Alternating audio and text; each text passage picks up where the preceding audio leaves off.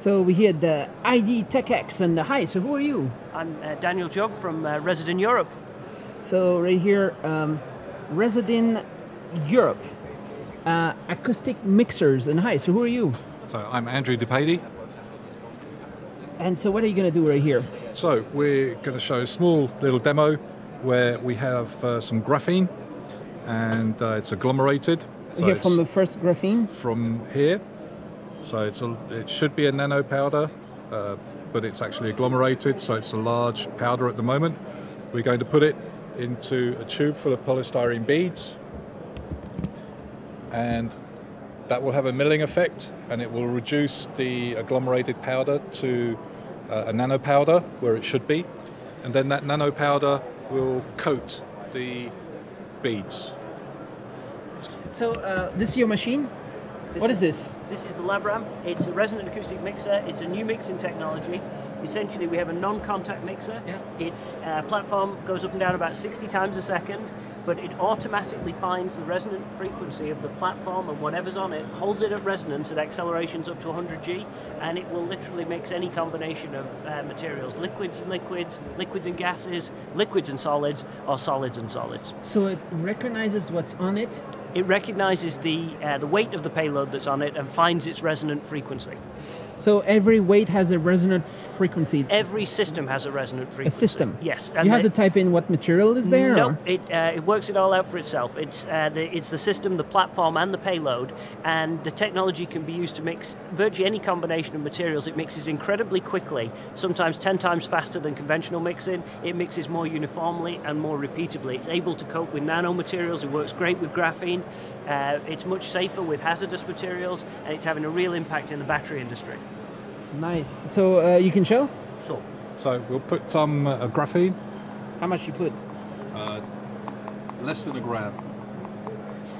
Graphene is a very light material, or? Yeah, it's very light. Very small particles. And you close it tight? We'll close it onto the unit. We clamp it down. How long is it going to take? 2 seconds. 2 seconds.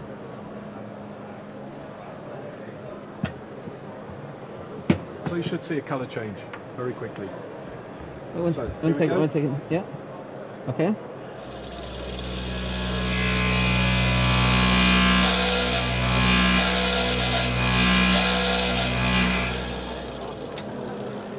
Whoa.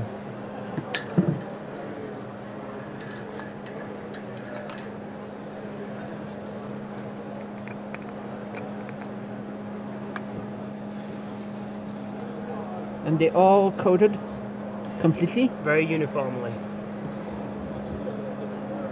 So what's the main use case for this? So the technology is in use over 30 industries. It's rapidly becoming the mixing technology of choice with energetic materials, and now also with batteries, and also in the pharmaceutical industry. So it's not really specific to one industry, it's a very broad technology platform. And the machine can do mixing, it can do milling, and it can do coating.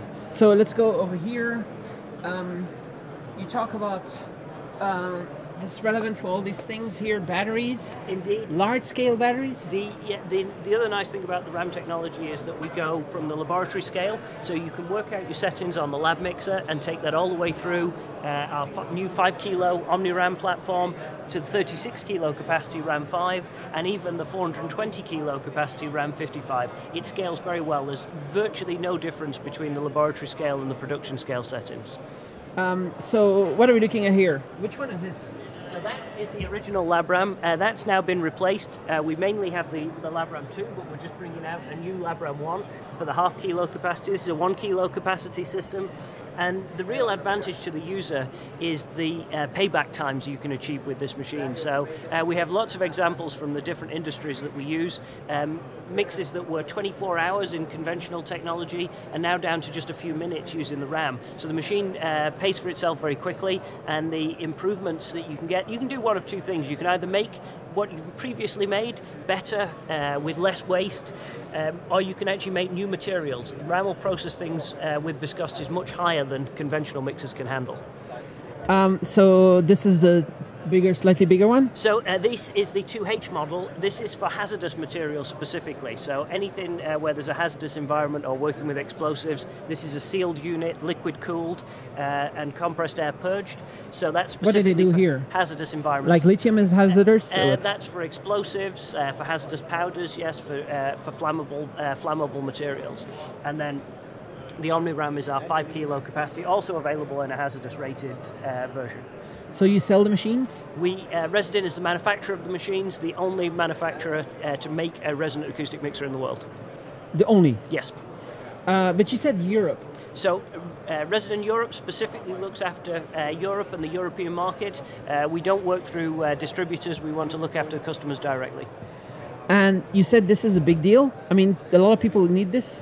Yes, so for all these things? As we move into the new developments in the battery industry, and 3D printing, additive manufacture, the quality and the distribution of your ingredients, the ability to process nano powders becomes more and more important. So conventional mixers are just unable to deal with these materials, and that's where the RAM's really finding some benefit. But this demo here had the beads, right? Some yes. Small beads. So this what is that for? It's just a demo. This is a coating demonstration because the RAM is a very people don't use beads. It's a very versatile platform. So in addition to doing mixing, you can do coating. Those beads are very much the same as the ones you'd use for injection molding system. So if you wanted to take a standard plastic, modify it, coat it with graphene so it flowed better into your injection mold, or it had better mechanical properties, you could use the RAM to coat those materials before they went into that system.